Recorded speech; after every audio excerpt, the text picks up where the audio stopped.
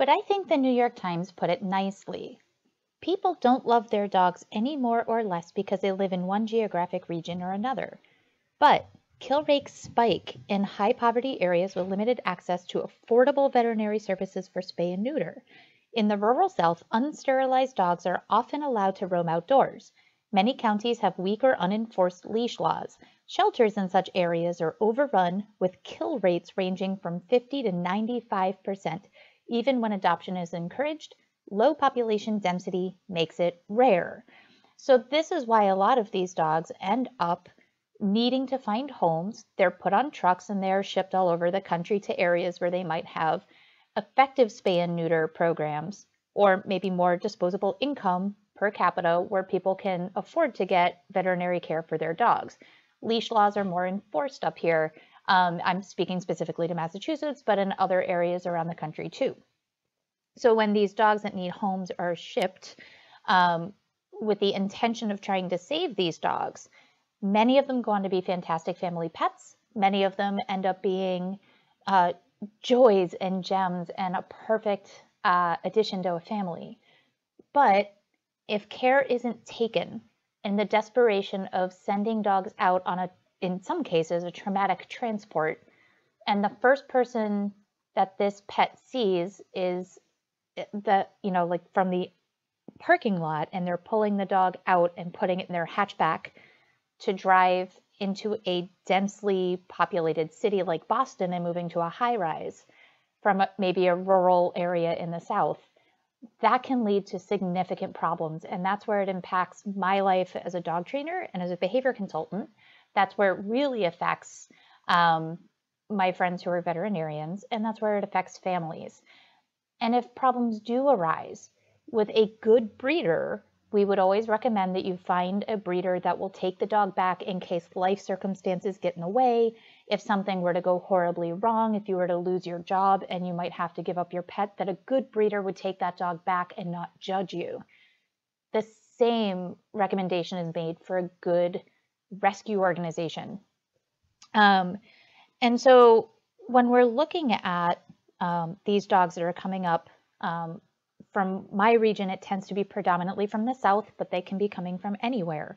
I want you guys to run a little experiment.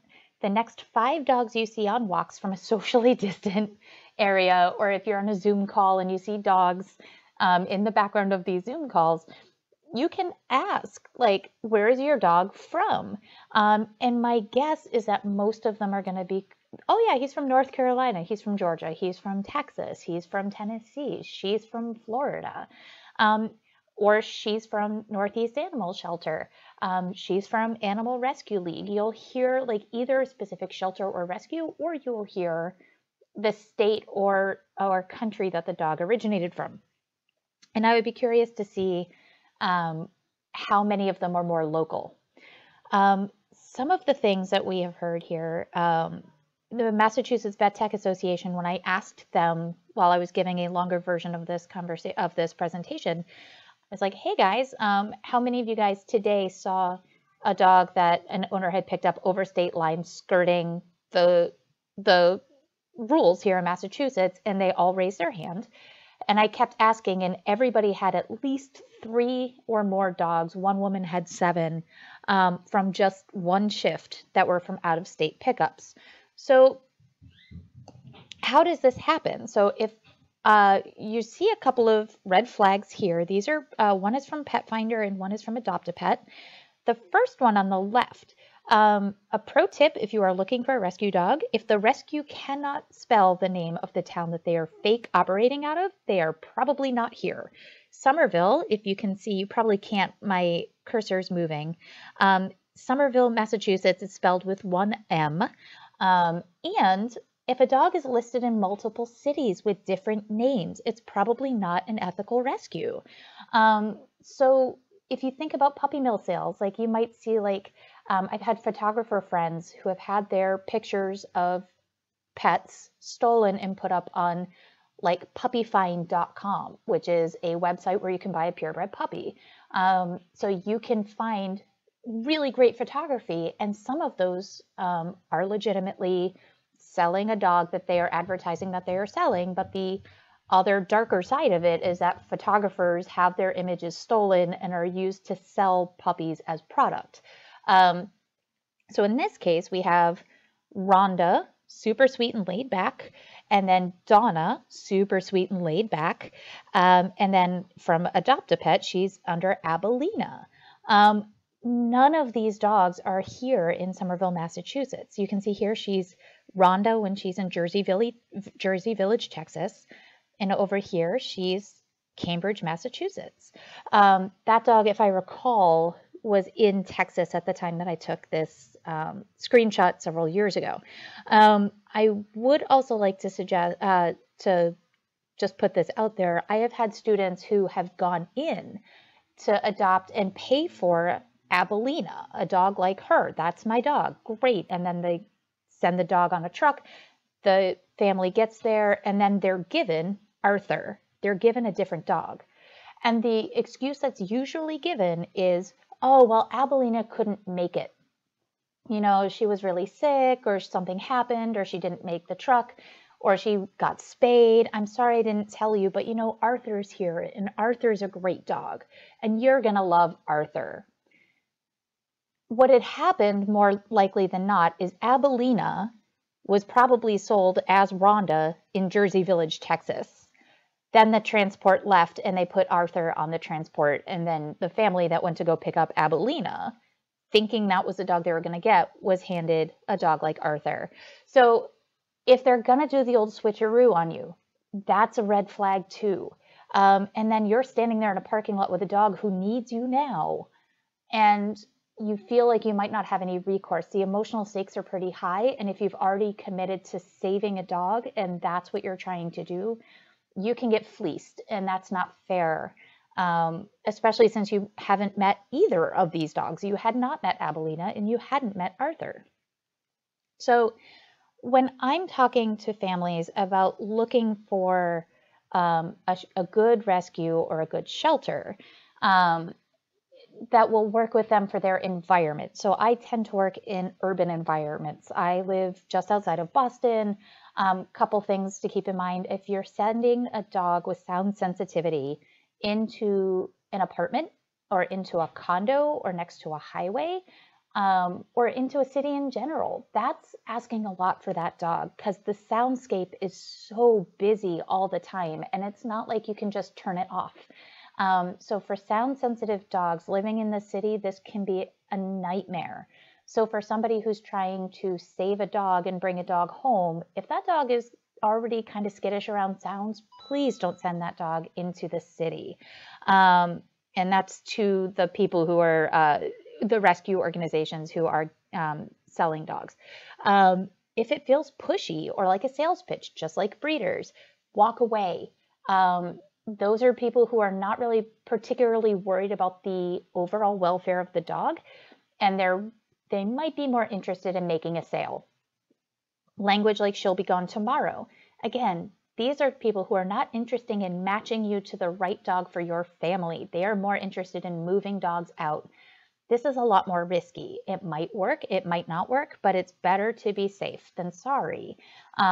If you're working with a rescue, a breeder, or a shelter that is ducking a legal loophole like the Massachusetts state law that says that the dogs have to be here until proven behaviorally or physically sound for adoption, I would really, really, really advise that you don't follow through with that sale or that purchase or that rescue or that breeder or that shelter.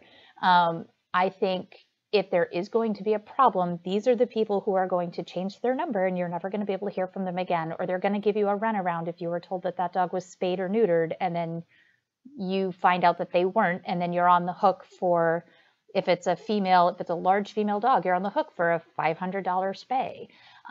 That's a huge red flag to me. If they know the rules and they are ducking it. If it's an urban dog, again, look at urban shelters or urban rescues. So this way you can see how the dog does with bicycles and traffic noises and kids and squealing brakes and trash day. And never, ever, ever, ever, ever, ever, ever adopt a dog off of a truck sight unseen. And I think that goes back to the common ground between rescues and breeders and shelters. No matter how you acquire your dog, check with the Better Business Bureau just to make sure that that company is on the up and up.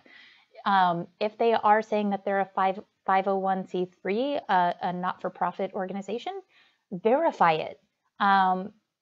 Make sure that they're not shipping a dog to you unless you have physically and personally met the dog and you are willing to travel with the dog. If you as a consumer love that golden retriever puppy so much that you are willing to drive across the country to get it and meet it, do it. But if you're not willing or financially able to do that, then shop local. Pay attention to other dogs on the site if you're there at the kennel or at the shelter or working with a rescue organization. If you are noticing that the dogs are sick or unhealthy, is there a lot of coughing? Is there some sensitivity?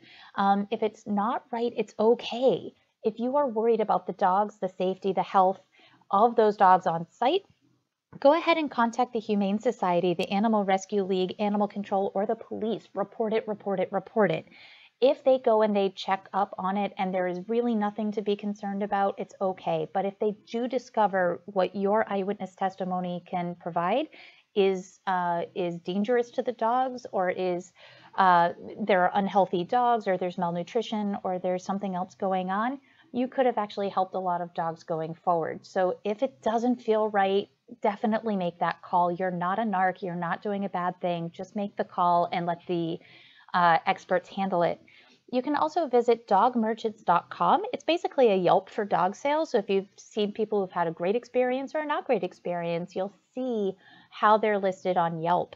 And again, in the UK, there's a hashtag Where's Mum, and that's a way to get around puppy sales, puppy mill sales, that people will drive around with puppy mill dogs or commercially bred dogs and drive around and say, oh, I just found this litter of puppies. If I could take them to the shelter, but I think I'll sell them to you.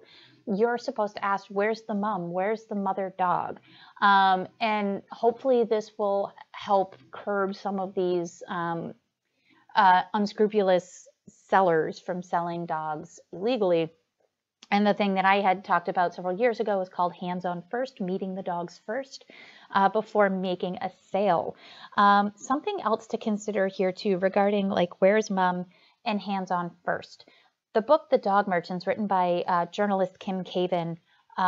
If you've ever looked at a dog and loved dogs, you've got to read this book. It is so eye-opening. And these dogs that you see that are being sold in places like pet stores, even sold as rescues, are often coming from the same place as commercially bred dogs.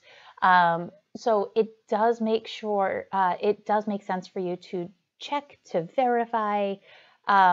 If it doesn't feel right, don't go ahead with the sale, and make sure that there's support on the other end. I always advocate for people to shop local.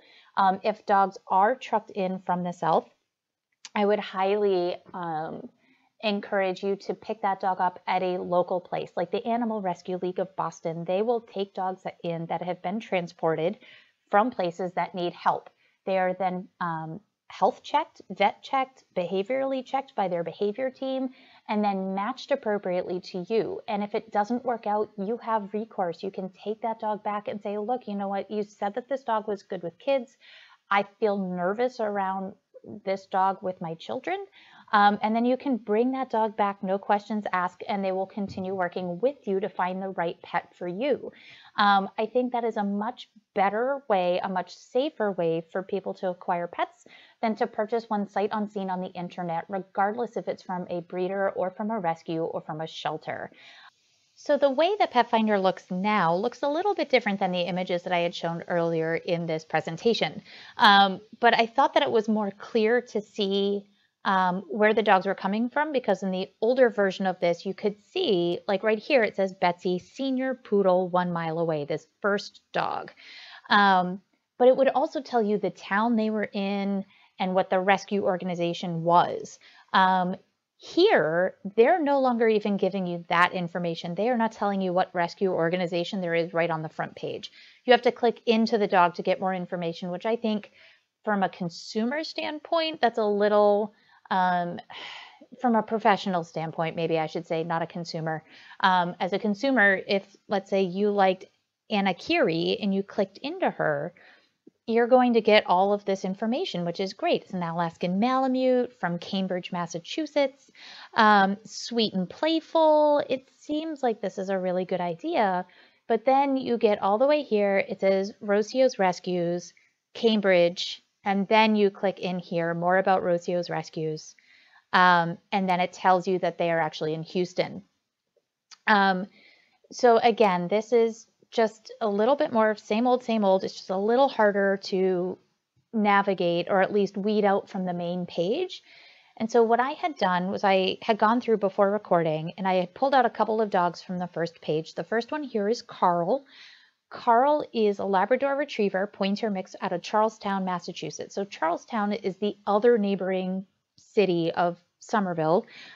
This is where the USS Constitution is docked, and Bunker Hill. So like this is a really busy neighborhood of Boston. It's actually one of my favorite places to walk. But I can tell you that Somerville Rescue is not in Charlestown, Massachusetts. It says it's right here by Bunker Hill Monument. But when you click in, and I think this is probably one of the shadier ones, about Somerville Rescue, they're in Somerville, Texas. They're not here. So if you had fallen in love with this dog named Carl, right? And then you decide, I'm going to bring him home. I'm going to drive over to Charlestown to meet him. You're not going to be able to see this dog.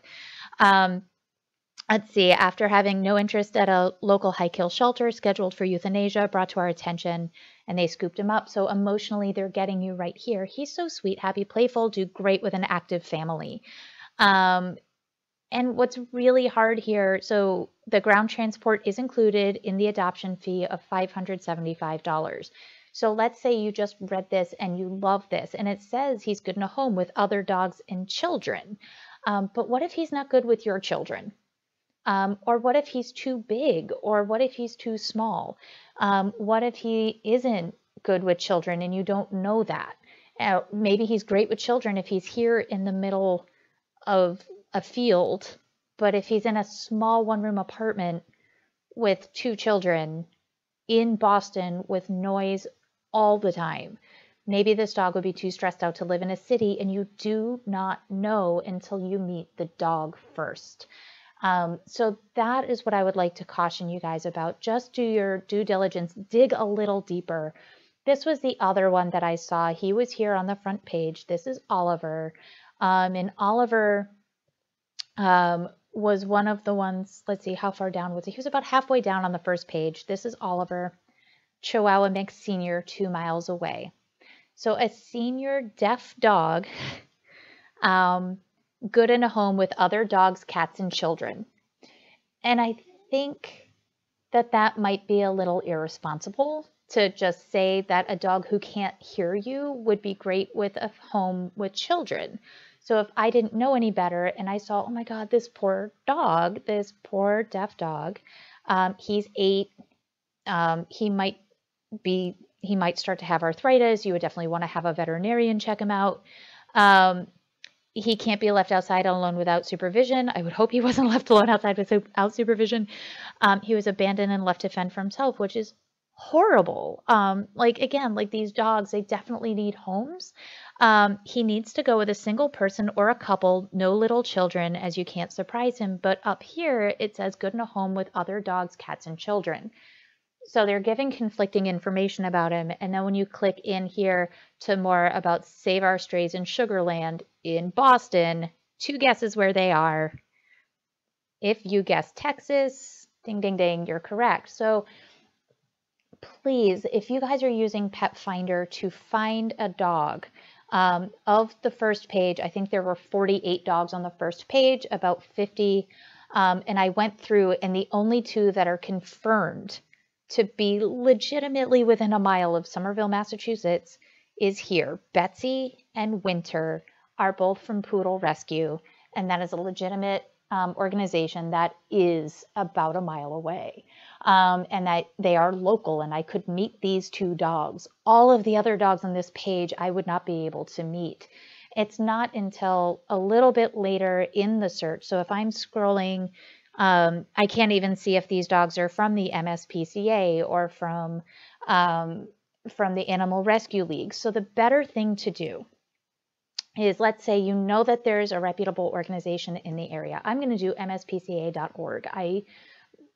Full disclosure, I work for the MSPCA, so I know that they have trainers on staff, behavior help available. They'll take the animal back. The animals are fully vetted. So let's say I wanted to see which animals are available. I'm going to look at Nevin's Farm because that's where I work. And I'm actually just curious to see who's around. So I can look here, see, view our adoptable animals, search pets. So go to the website of the place that you're curious about. And let's say from here, I wanted to look at dogs. I can search for dogs here, and they do use Petfinder to promote their animals as they should. And I guess there are no dogs available. This is amazing. But let's say I wanted to find view adoptable animals. Let's look. They might not have dogs, which is fine. Let's look at cats. Let's see if I can maybe find a cat, because like the way that I would advise you to search would be the same. So let's look at cats through mspca.org. Okay, so let's see. We've got Muffy, Gizmo, Addie, and Sebastian. Let's look at Gizmo. I used to have a kitty named Gizmo when I was a kid. So from here, I could look at this. The cat is 11 years old, more about me. And then if I wanted to see more adoptable animals, back to adoption search, I could just search here. Now let's say I wanted to look up at Northeast Animal Shelter, right? Northeast Animal Shelter, Meet Our Dogs. So this is another organization in Massachusetts that has a brick and mortar facility that I could conceivably go to, or at least work with somebody virtually to try to find the right match for me. And they do have some pets, and some of these pets have been transported in. So I could look here, and let's say I'm going to look, oh my gosh, Betsy. Betsy, let's be friends. So let's learn about Betsy. So I can look here and find out about her through the shelter webpage. I think that's probably a better way to go than to just go straight to Petfinder, unless petfinder.com. There should be a way that you can actually look for an organization within the Petfinder website. And so let's see if I typed in MSPCA and see what comes up. And this is the first time I'm doing this, so you're seeing exactly what I'm seeing. Let's see, search results, fostering. Okay, so I don't see find a pet. Can I look for find other pets? No, I want to find a dog. So it does appear that it's a little harder to maybe find a dog from, from a shelter or rescue. Search the organization name. Okay, let's do Animal Rescue League, Boston. No shelters found. MSPCA, Boston, Cape Cod, and Methuen. Let's look up at Methuen. Again, that's the one that I work. So you can actually look to see if they have any animals. They don't appear to. Maybe I'll add MSPCA here. Nope, these are all the recently viewed, and Cape Cod. So it doesn't appear that MSPCA has any pets. Again, these were all the ones that I was viewing earlier, so that's why I'm saying that they don't have them. They're under recently viewed. Oh, wait, finding pets for you. Oh, here we go. So we have a few here. So I could click in here to Peony. Oh, but wait, this is not from the MSPCA. This is one of the dogs that I was looking at on the front page, and it says that she's a mile away. She's in Cambridge, Massachusetts, but I know this rescue organization, Rocio's Rescues, is actually in Houston, Texas. So even when you type in, and this is really disappointing, even if you're typing in the rescue organization name into Petfinder, you might be shown dogs that aren't at the rescue organization that you are hoping to find. So no search results. So here you go. So just be really careful. Again, I would just go to the rescue organization directly. And if they're using Petfinder, you can search for that animal directly through their site instead of going through Petfinder or Adoptapet or anything like that until we can get better information and more accurate information. And that's not to say that dogs that are shipped up are bad. I would never say that. I will say, though, that when things tend to go wrong, the worst stories I hear are the people who purchase a dog sight unseen. And that just sets you up to be taken advantage of, and it sets you up to be paired with a dog that either you didn't sign up for, or somebody's just going to take your money and you're going to end up with a dog that you're going to have to put a lot of money into behavior resources and medication and all sorts of things that are really hard. That is a much more likely occurrence if you have not met the dog first. And I would also argue that also happens with purebred dogs or designer bred dogs if you are purchasing them sight unseen. I'm just going to try one more. I'm going to try New England Brittany Rescue.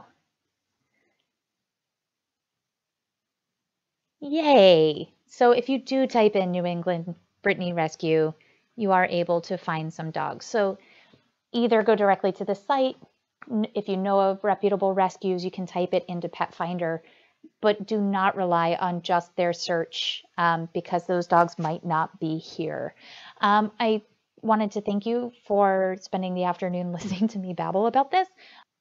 If you have questions or concerns about getting an adoptable pet or even a purebred pet and you're trying to find reputable and responsible people to get those pets from, especially if you're here in the age of COVID, I would certainly advise you guys to also listen to trainers who have spoken about what it's like to have a COVID puppy or what you would like, what we would beg you to consider before bringing a pet home now that you're home now. But if you lose your job, do you have resources to continue taking care of that pet? If you get to go back to work in 3 or 4 weeks, what's going to happen to that pet? So this is something that trainers are concerned about, and we would advise you to really weigh those considerations heavily and really think about it. I have given another quick talk on socializing a puppy and how to get a puppy when this first started, and maybe some of the information in there has changed over time because now we can't go and meet dogs in person, maybe, if you're depending on where you are in the country. But it is important to at least know what it is that you're getting into and what that might look like going forward. You can contact me at Muttstuff on Twitter or Considerations for the City Dog on Facebook. It's a Facebook page. I also have a collaborative page at Muttstuff, the Facebook page. It's a group, Muttstuff. My Instagram is Melissa McCue-McGrath, and my email is considerationsbook@gmail.com. And again, my name is Melissa McCue-McGrath. I'm a certified professional dog trainer, presenter, and author of the book Considerations for the City Dog. Thank you for joining me today.